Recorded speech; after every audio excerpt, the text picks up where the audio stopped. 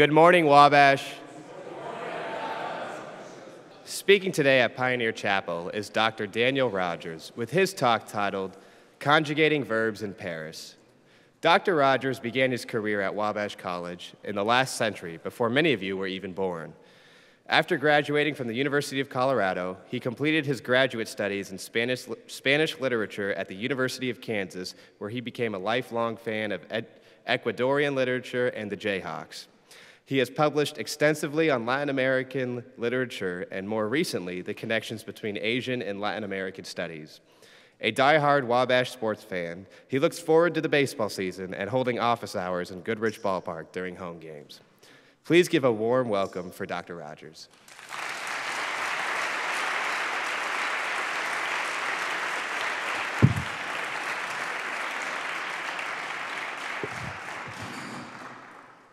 Good morning, Wabash. Good morning, I love that part.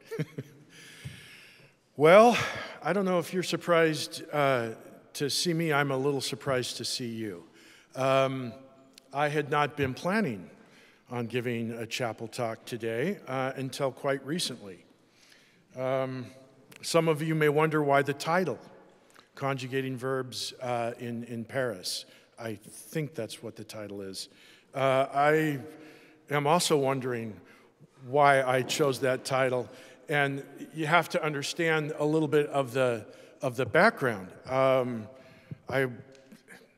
Great career moment for me. Last week I was invited to give a lecture at the University of Paris in Paris, France. So I went. It was great. Yeah, no. Now the problem is jet lag. Jet lag really is something. Maybe not when you're your age, but when you're my age, jet lag just sucks. So I get home. When did I get home? I think I got home like Monday. Whenever I got home that night, where's Jacob? Jacob Handley calls me, right? And Jacob doesn't normally call me. And so phone comes up, Jacob Handley. It was like 10 at night. And I better answer this. One of our great Hispanic studies majors who graduates this year. So I'm thinking, better take this call. And he says, oh, Dr. Rogers, could you give chapel talk? And I said, Jacob, it gives me like a day. And then he says, okay, great. After I said yes, kind of. He says, what's your title? I said, what do you mean, what's my title? I didn't know I was giving the talk until 10 seconds ago. So I'd just been in Paris, and there is a reason for that. He also, I wondered why he hadn't called Dr. Warner, to fill in. Warner brags that he's got 5 chapel talks already written, stuffed in an office drawer somewhere. So I was tempted to break into his office and just find one, but I knew I'd probably just find banana nut muffins or something instead. So, but it's an honor to be asked, even if it was less than 48 hours ago. And it's intimidating. It's intimidating. When my students this morning were asking me, "Are you nervous?" And yeah. A few weeks ago, right, we heard chapel talks from Jonathan and Benjamin. Where are you guys? There you guys are.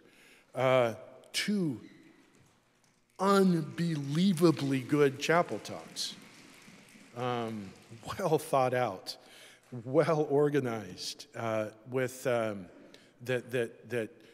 called the student body and the faculty, the community to action. And then, was it just last week or the week? Jet lag. The basketball seniors up here, right? How do you stand up and give a chapel talk after that. And remembering great chapel talks from over the years. I have a few years of going to chapel talks, since 1998, and there have been some great ones, including from colleagues I see sitting out here who I won't name, but who I'm sure would love to be invited to give a talk as well. So back to the title, Conjugating Verbs in France. I was finished with this symposium that I'd attended and was headed home. I arrive at Charles de Gaulle Airport 2.5 hours early, feeling like that's going to be plenty of time. At my age, you don't want to rush through the airport. I mean, you want to take your time, be able to sit down, enjoy the amenities. And so I get there, and immediately there's a 90-minute line, an hour-and-a-half line, just to go through passport control. And so I'm nervous.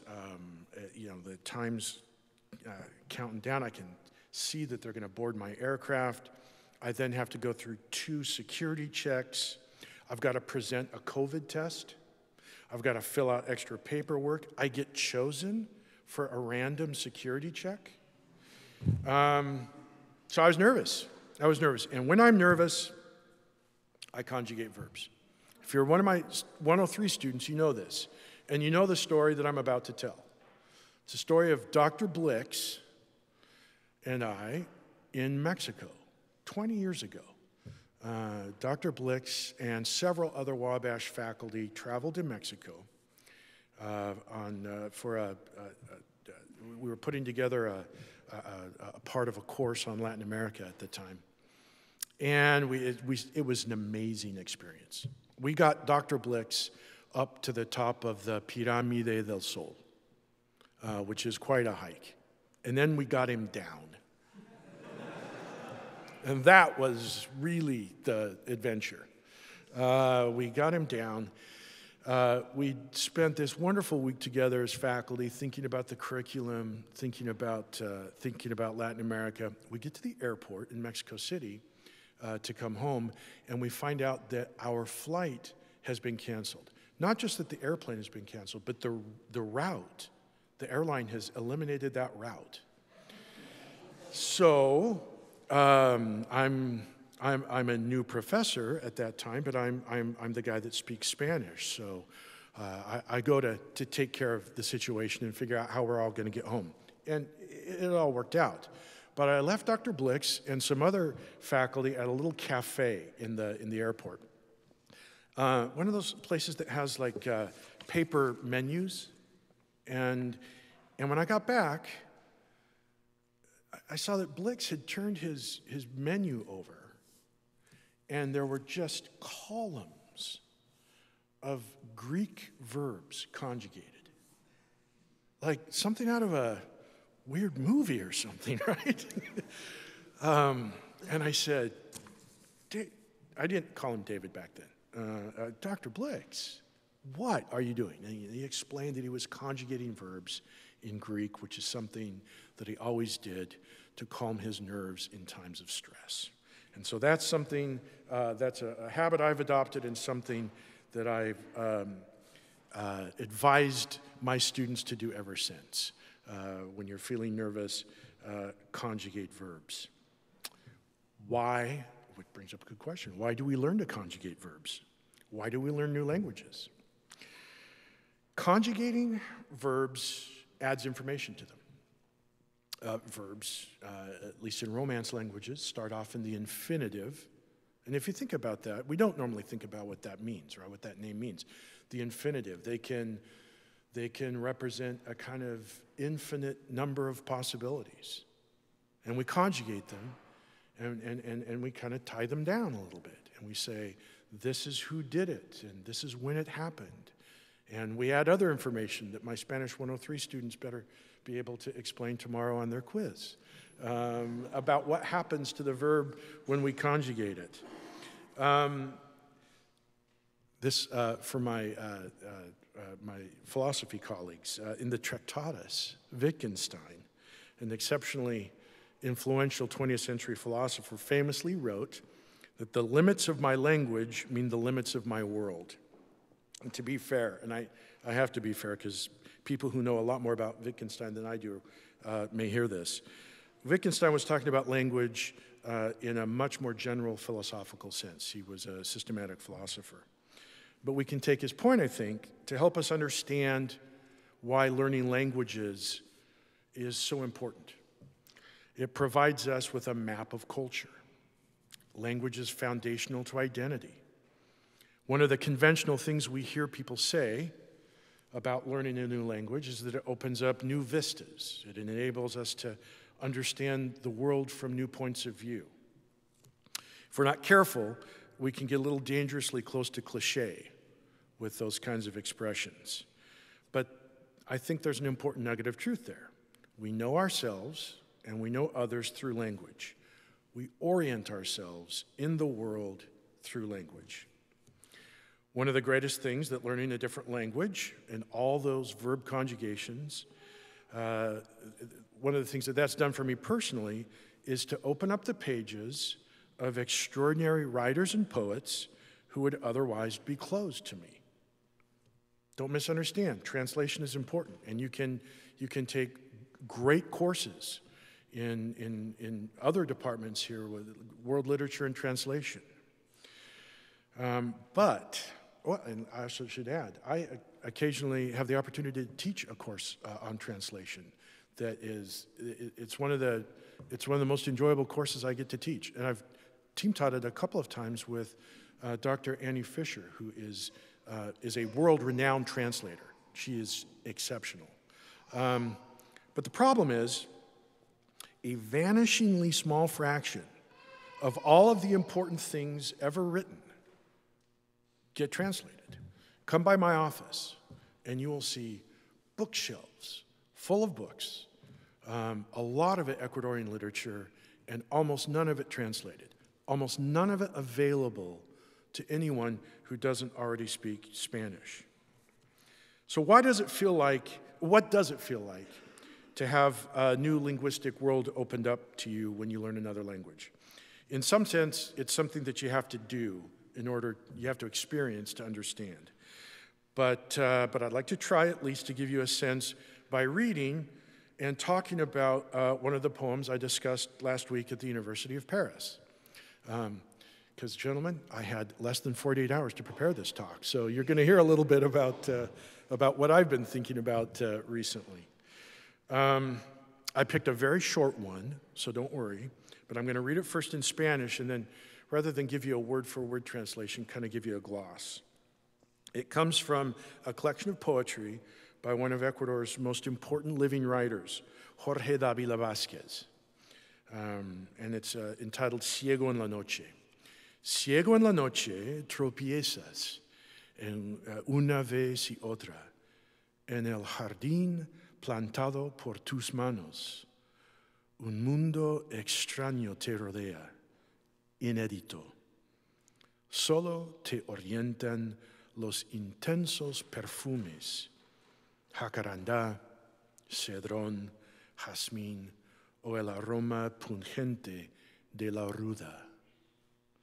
So, the poet, the voice in the poem tells us blind at night, and it's addressing somebody in the second person. He says, you bump around, stumble around in a garden that you yourself planted, and a strange foreign world surrounds you, unpublished, unread.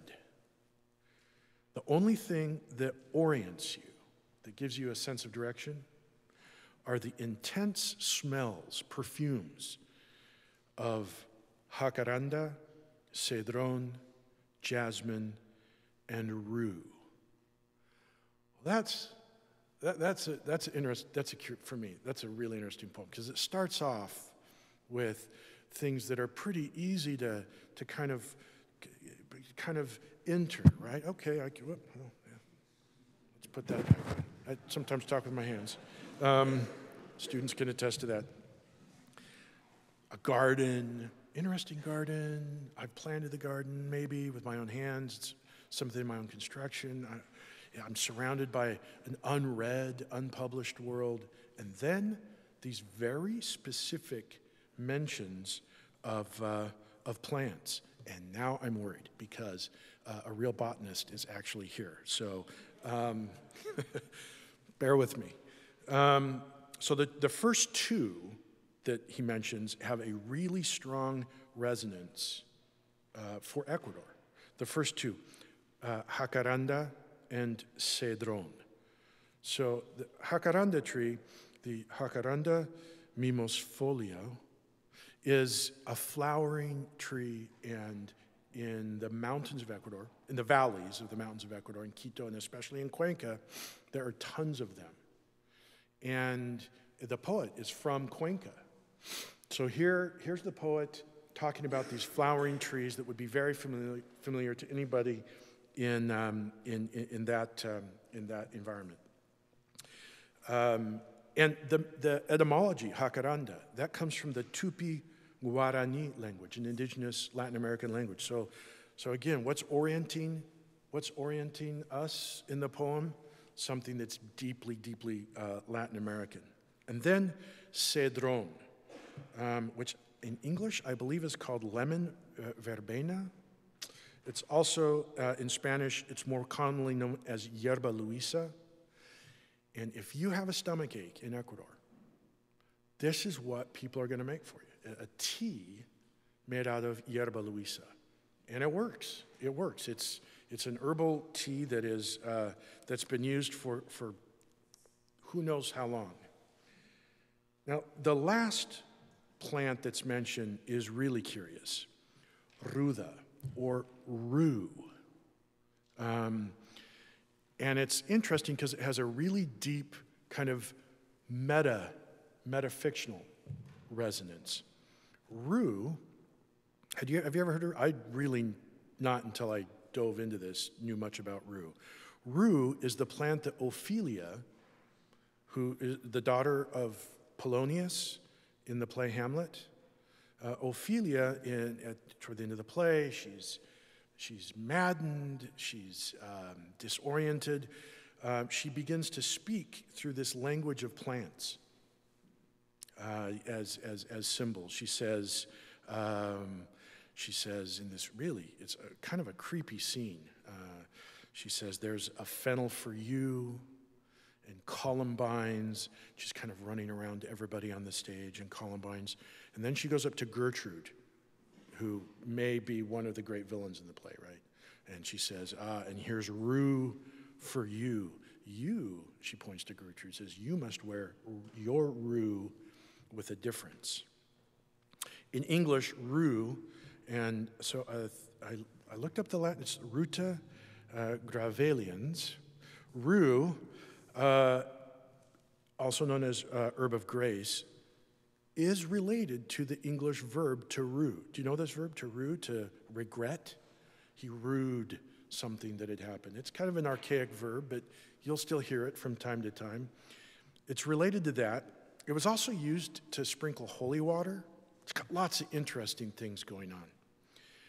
Even more interestingly, rue was used anciently as a treatment for the darkening of the eyes, for blindness. Remember the first line of the poem. In Milton's Paradise Lost, the archangel Michael uses rue to heal Adam's eyes. So, a very short quotation from one of my favorite poems. Michael, from Adam's eyes, the film removed, which that false fruit that promises clearer sight had bred, then purged with euphrasy and rue, the visual nerve, for he had much to see, and from the well of life 3 drops instilled, so deep the power of these ingredients pierced, even to the inmost seat of mental sight.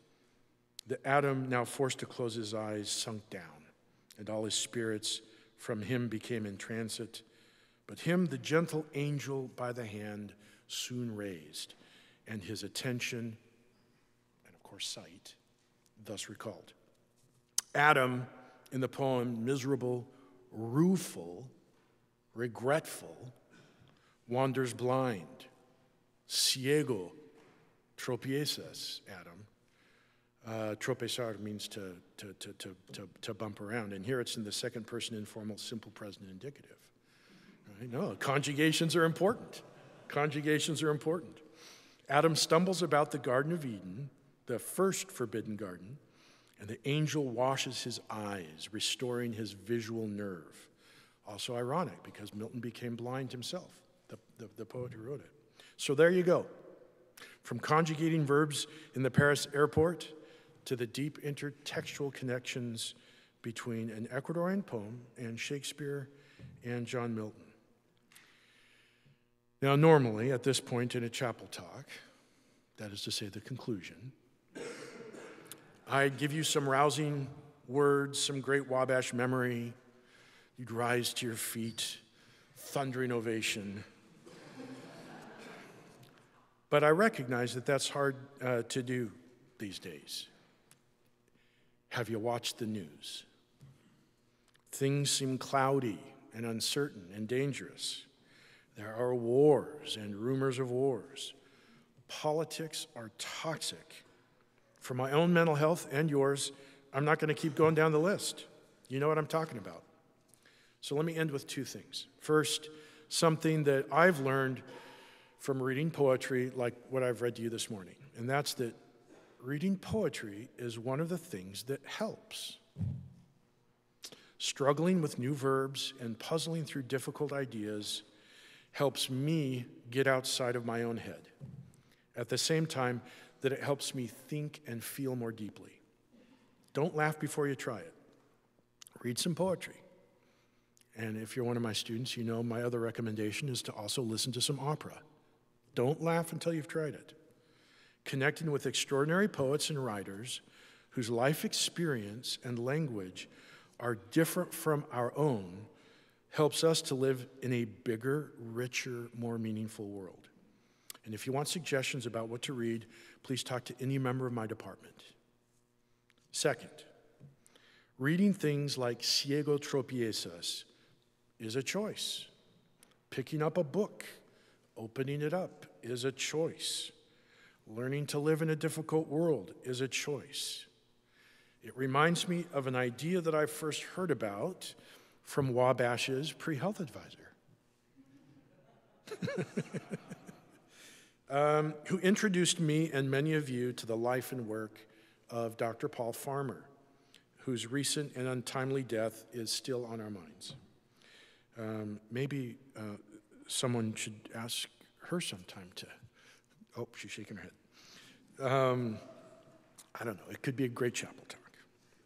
So, and with Paul Farmer, in a film that some of you may know, Bending the Arc, she loves to remind me of the thinking of Dr. Jim Yong Kim, an American physician and anthropologist who served as president of the World Bank and who is, like Paul Farmer was, deeply committed to addressing inequities in healthcare and in other facets of life. Dr. Young said, quote, "Optimism is not a rational analysis. Optimism is a moral choice."